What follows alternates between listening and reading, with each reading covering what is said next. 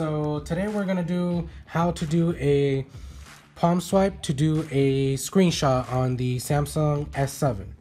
First you have to unlock the phone and then go into the settings.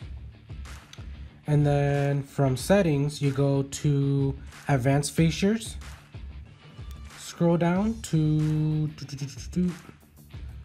palm swipe to capture. Now some S7s come automatically with this feature on, but in case if this feature is off, all you gotta do is just click on the switch and then you're all set.